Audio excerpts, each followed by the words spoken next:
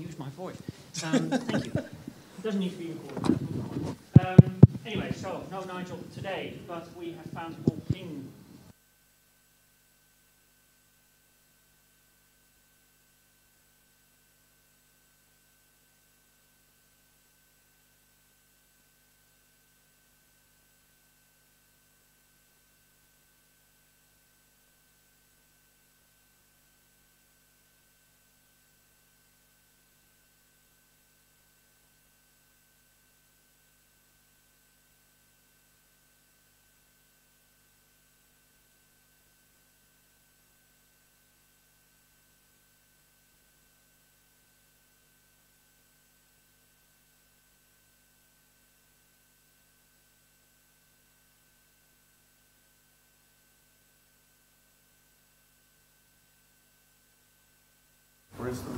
Alrighty, let's make a start. Is everybody having a good snooze after lunch? Yeah. We're in a nice... On the scale of like energized and snoozy, where would you put yourselves now? Energy at the moment. Energy? Yeah. Just take pear sugar. It's good. What did you have? Pear sugar. Oh, pear Put me up sugar. for a high grade for a bit. It's your job to keep it. Right, okay. Entertainers. Well, I think this talk, what was the title of this talk? I've forgotten it. Is it something about a new hope or something? Is it on the... Yeah. What does it say? Replication Wars, New Hope. MySQL Scale Wars, a new hope, and replication strikes back. Yes, so... So I had actually planned to have two talks and borrow from the Star Wars names a little bit there, but the OSDC team decided that I should squish them down into one talk, so we've changed the format a little bit. Does it say, I think it says in the abstract that I'm going to demonstrate. So I looked up demonstrate in the dictionary and it says talk about it with a couple of slides. That's what demonstrate means. So that's what I'm going to do. Am I going to get this thing working? Magic clicker. Right, so I'm talking about MariaDB today, which is a fork off MySQL, and in fact MariaDB 10.0 I'm talking about. I use the words MariaDB and MySQL interchangeably. And we're talking about scaling. So for scaling, we're talking about using more than one server at a time. That might be because we've got lots of load, lots of clients accessing it. Or it might be because we're trying to get high availability. We want some servers to keep going when one of them breaks down. Or it might be for backup. Don't get me started on backup. Anyway, we're trying to run more than one MariaDB server at the time. And the old-fashioned way of doing that, do you like those pictures? I was just playing with the pretty toys. We'd have what we call MySQL replication or asynchronous replication. I call it classic replication now. So the applications will send their write queries, update queries to the master, and then the slave will replicate from the master just by copying its binary log and applying it to the slave. And the application can do its read requests from the slave. Not much point when you do it like that. This isn't really working for me. Oh, all right, fancy. When we do it with a few slaves, though, we're starting to get scaling. So there I've got 3 slaves running, and it kind of works because applications are mainly read intensive. They do more reads than they do writes. So that gets the scaling stuff up. Especially websites tend to be more reads than writes. There's a good generalization. If your application is not more reads than writes, that's not going to work. This one has 2 masters. So we're using the top master. The bottom master is just replicating as well, just so it's going to be the standby for when the first master breaks down. Now that's all kind of fine, but a bit scary. There's a few problems with that. Let's see if we can work out what they are. Right, these are the problems. The slave lag means that the poor old slaves there have to update their database, some milliseconds or microseconds or minutes or whatever it is after the master has done it. So the application will be reading older data. It can sometimes write some data and then try to read it back and still get the old data, and it might get confused. So there's a problem. Problem is you need to change the application so it sends its writes over there and its reads over there. So you need to get into the code of your application. That's very difficult if you're not controlling the code, of course. You still need an issue about how to load balance between the slaves. So applications will need to channel things out. You can use, there's a number of techniques for that, load balancers and so on. It still doesn't give us an opportunity to scale writes because we're always writing to one server. One of the interesting things there is people think that the master is taking the write load and the slaves don't have to do that, but in fact the slaves are doing the writes as well. The writes have to go to the master, the slaves doing all the writes plus all the reads, so the slaves are actually working harder than the masters in these kind of configurations. When there's been a server go down and come back online, there's some effort to resynchronize that slave to the master. And if you're going to switch to another master, there's some effort to repoint the slaves to the new master. So there's all kinds of problems, and this is what we've been working with for a few years, and we're managing to get along with these things and work around them. However, now we have a new hope. A thing called Galera has come along. Do we like the pronunciation Galera or Galera? Who likes Galera? Galera, I've got about half for Galera. Who likes Galera? No, I don't have many for Galera, so we like Galera today. All right. It only has like one L. Does anyone know where the name came from? Dan knows where the name came from. All right. So this is the all singing, all dancing new thing that will fix up all of these problems. So we have many masters, all of them active, all of them peers. It's synchronous, there's no slave lag. Is this small print there? Not very much. Not very much slave lag. There's no integrity issues. Or not many issues. And automatic node provisioning. That means that if you want to add a new node to the cluster, you just sort of plug it on and it automatically gets all the data off one of the existing nodes and gets itself into synchronization. Cross data center and intercontinental replication. For some reason they reckon that with Galera you can have servers in other data centers, whereas with the old thing you had to have it all on the same local area network. I guess that depends on your load balancing strategy. And write scaling, yes! Now we can write to any server, and if you've got 6 servers, therefore you can write 6 times as much. Really? No.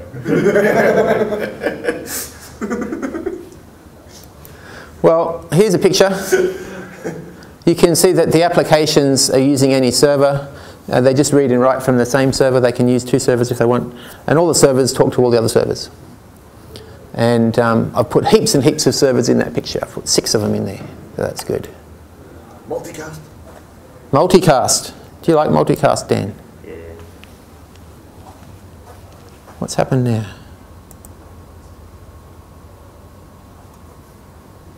There's supposed to be a picture there. I've lost my picture. All right. Interpretive dance. Interpretive dance, okay.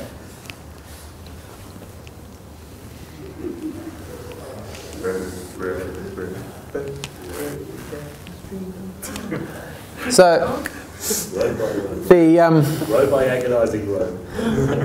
the row by row. The Galera comes from the, which language is that? Help me out, Dan, which language was that? Norse or something. Norse language, which means galley ship, so one of those old-fashioned ships.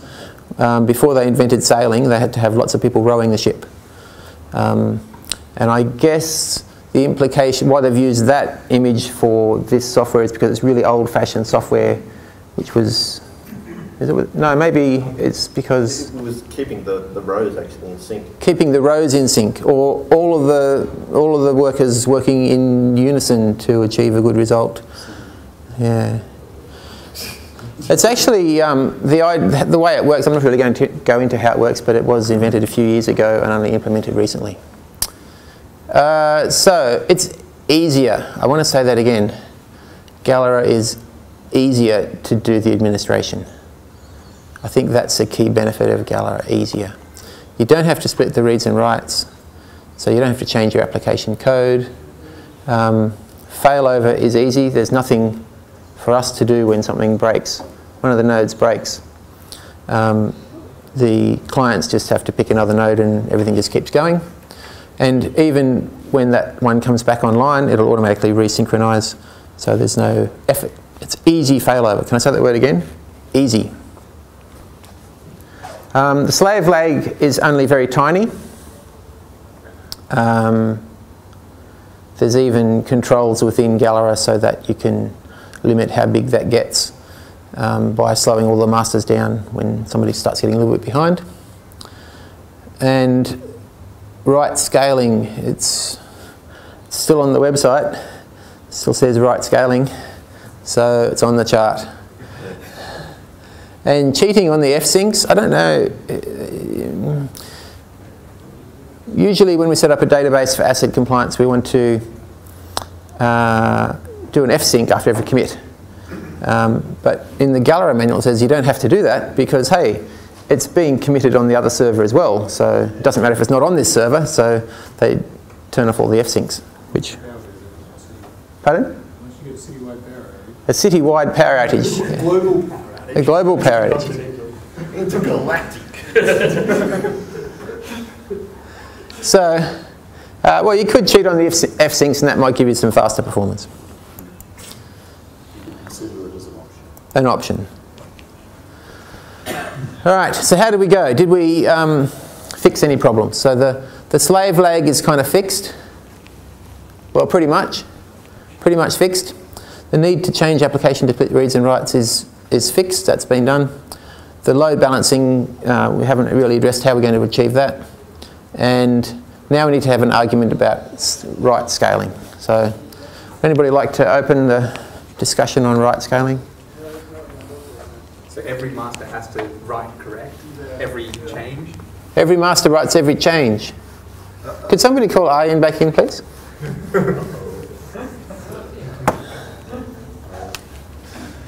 Just check that's not a permanent marker. Whiteboard marker. He brought that pen in himself. He didn't pick it up here. He brought it in and he took it out. Yes. So it's his message to eternity. Yes. Oh, sorry, that wasn't Arjen. That was Jacinta. All right. All right. I don't need to draw a picture. When we had only one server, all the writes had to go to that. We're trying to get all the servers up to date, so the writes have to go to all the servers. So it must be the same amount of disk I/O, disk writing to all the servers. So if the original server was disk I/O bound on its writes, then they're all going to be disk I/O bound. You haven't improved anything. But I'm sure these guys can come up with some use cases where they do get write scaling.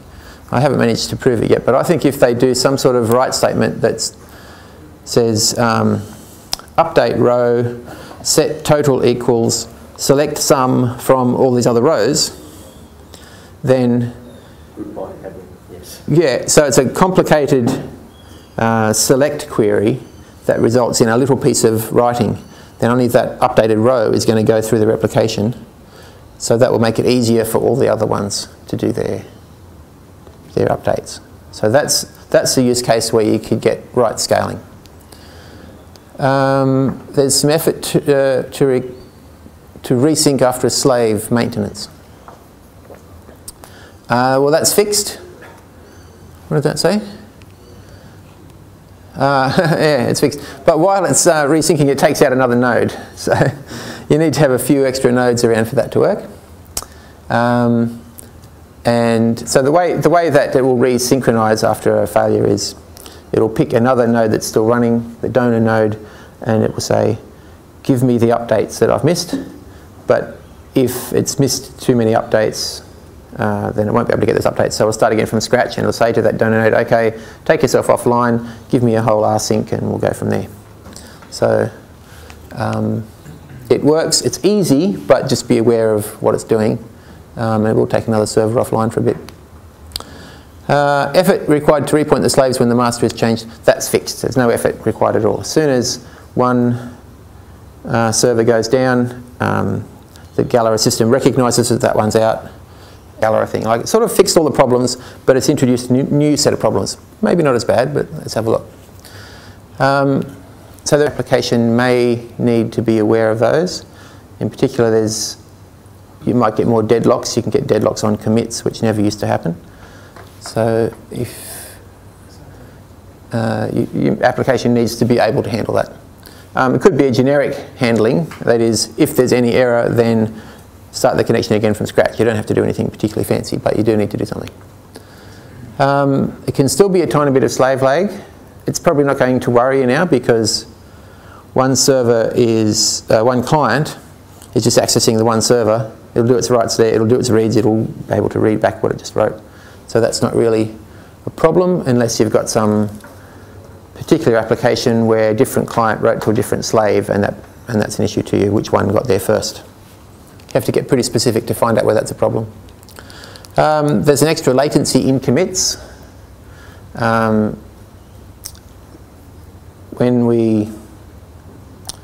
When the application sends its update statement in, that has to go around to all the other servers, and then when you do a commit, it basically takes a ping time to the longest ping time of any server extra in that commits. So if you're in the one data center, you know, it's 1 millisecond extra per commit. If you're going across data centers, 10, 20 milliseconds, whatever it is. If you're going around the world, 150 milliseconds extra.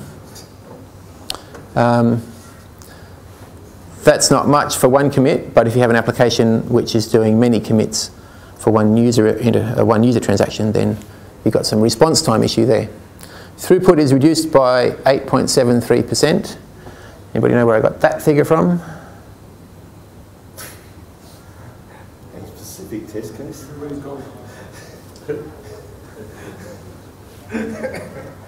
Yeah, I just pulled that one out. That's right.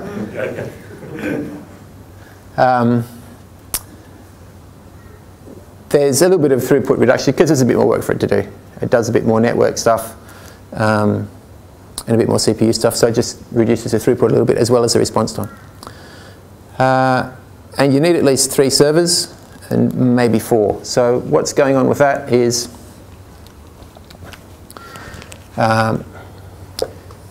if we have 2 servers running and they're talking to each other and this link was broken, then each server says, well, how am I now the master server or am I the one that was broken off?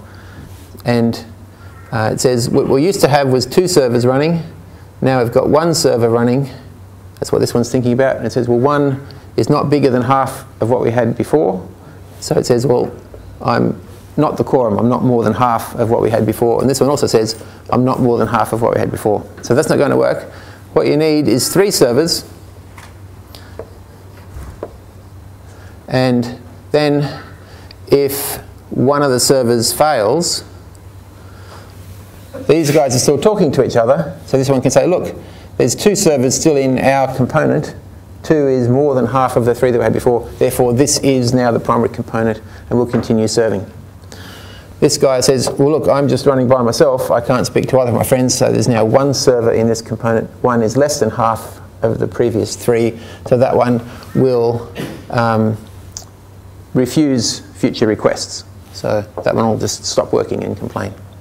When the networks come back on, it'll join back in and catch up and everything will be fine. But you need to have at least 3 to do that. Anybody thinking about using it in 2 data centers? Yes? Okay.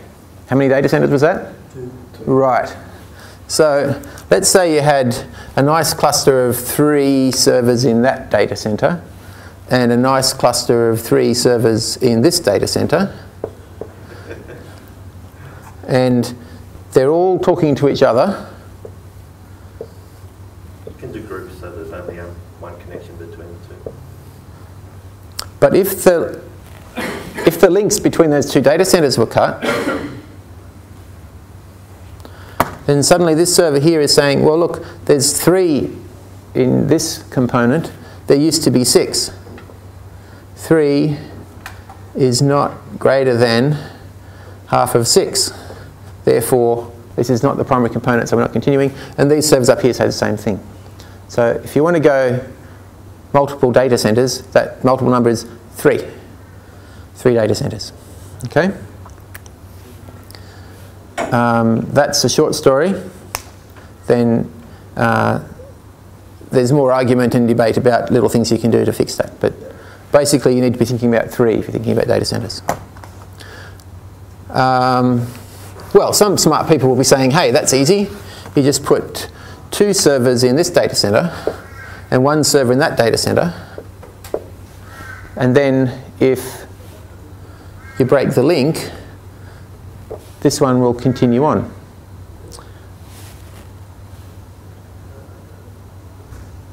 So you're isolating the whole top one, right? Yeah. Yeah. So this will give you some protection, but it's not as good as having 3 separate data centers. Data centers are cheap now anyway. You and me. Just make another one in the cloud. Yeah. Can you give me one of your spares? You could make one of your data centers be just a virtual machine somewhere, just keeping up with the updates but not serving any read requests. There's a few options you can do, which I'm not going to go into the details of, but the answer is you need at least 3 servers. That's a gotcha. The starting price is 3. It's really 4 because, as I said, when one comes out and then comes back in, it's going to put a heavy load on the other guys. Might take one offline even, so you might want to have 4. 4 is not a particularly good number for... Well, do you want to have 5? I prefer 5. Thanks. 5? Okay. There's a limit to how many you can have. There's a performance limit, and that is about 6. So the number 6 I've also just made up on the spot. Well, we've looked at some performance graphs, and after you've added 6 servers, it just starts to slow down. There's just more intercommunication work going on, and you're not really getting much more benefit in terms of total transactions per second out of the whole thing. Your particular use case might be different to the sysbench that it's been done on, but think of about 6. So it's not scaling up to 100 servers. That's not what we're talking about here. We're scaling up to 6, 7 if you push it, around about that number. And the last gotcha is it's InnoDB only. On Tuesday I talked about the TokuDB, which is meant to be already 20 times faster than InnoDB. So if you're going to use Galera, it's only InnoDB. All right, what's next? Classic replication fights back. Yes. With version 10 of MariaDB, we've got some new classic replication features. We've got parallel updating, so that means running multi-threaded updates on the slave. That wasn't the case in previous releases, but now it's a goer, which means that we don't really get the slave lag problems that we used to get. So we fixed slave lag with parallel replication. I talked more about that on Tuesday. The other thing we've got is global transaction IDs, and that helps with the repointing issue, where you were pointing your slaves from that master, then you have to repoint them to the other master. Again, I spoke about that on Tuesday. New feature in MariaDB 10, and that solves some of those problems. And we've now also got multi-source replication. So the old system, a master, no rather, let me say slave, could only get its data from one master. It couldn't read it from another master. That was not a goer. So you could daisy chain them, so that master could copy from there, and that master and that slave could copy from there. That was okay, but no, never could you have 2. But now we can have 2, so that solves some of our repointing problems as well. So we can make a topology like this one. Now I've got 6 slaves and 2 masters, and all of the slaves are reading updates from both of the masters, and the masters are reading updates from each other.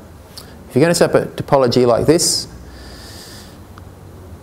you're going to be probably, you still have to split your reads and writes. And I suggest you put all your writes to one of the masters and the other master is the backup master. Or grow your own topology. This isn't the only way you can do it. But that thing will keep running without having to have the things repointed when something fails. Let's check our list. Any questions? All happy with that? Okay, so this new thing, did it fix the slave lag? Yes, we pretty much fixed that up with the parallel replication. Change the application to split reads and writes, we still have to do that. Load balancing between slaves, same issue. Cannot scale writes, same issue. Same effort required to resync a slave after maintenance. Well, that's been fixed. With the new multi-source replication, we don't really have to do any of that repointing, resyncing stuff. Hang on. Resync isn't fixed. Resync isn't fixed. Repoint, the bottom one's fixed. Why did I write fixed for sync? You like the green. I like the green. Resyncing will be made a little bit easier because of the global transaction IDs, but yeah, I shouldn't really count that one there. I'll just cross that one off.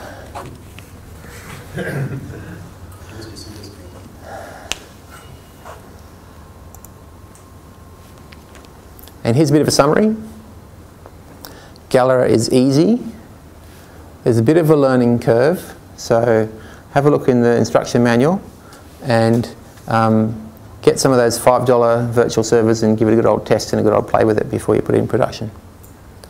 Test it particularly with your own application, because your own application will have its peculiarities in terms of what it's doing.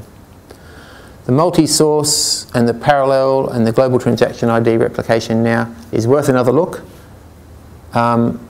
Maybe it can get bigger on the read scaling. Maybe you can have 100 servers if you go that way.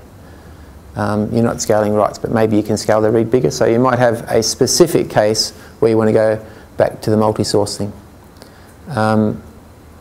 It can probably go a little bit faster because it doesn't have the overheads of Galera, and it's not as hard as it used to be.